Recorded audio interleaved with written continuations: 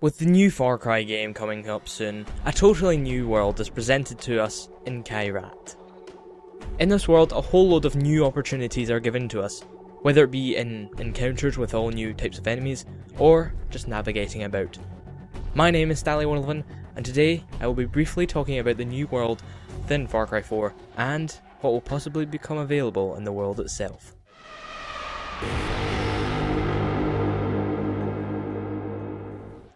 So where does Kyrat relate to us in the world we know today?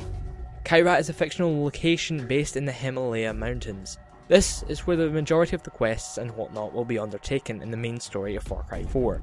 So, what sort of terrain can we expect to encounter in our adventure there? Well, we have seen from the E3 gameplay trailer a surprisingly amount of grassland, along with some very rocky mountainous areas, but what we've been properly shown more recently at Gamescom is the snowy summits of the landscape. You'll have to keep your eyes and ears peeled when you're up there though, because you'll most definitely encounter dangerous enemies and ferocious avalanches. These mountains, like the ocean around the island within Far Cry 3, will replace the map borders, but trust me, you won't be bothered when you see how dense the world is. Remember the assassination side missions in Far Cry 3? They're back, with major similarities. You have to, as before, kill the commander with the weapon you're told to by your objective and escape with your life, which is where the twist comes in. You're mostly going to be on top of the high mountains, so you can't just jump in a jeep and drive away. Oh no. You have to glide down in a wingsuit, which isn't too trivial, unless you've had plenty practice. For the size of the Far Cry 4 map is concerned, it is about as big as the one in Far Cry 3.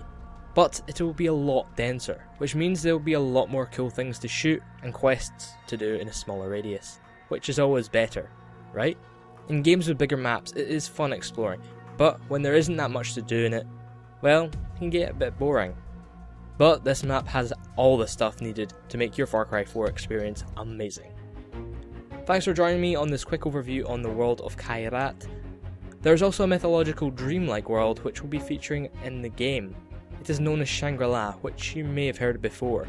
If you want me to cover what that's all about in Far Cry 4, please do tell me in the comments below. I hope you've enjoyed this video. Make sure to drop a like, drop a comment and subscribe if you've not done so already. My name is Stalli111. See you guys on the next one.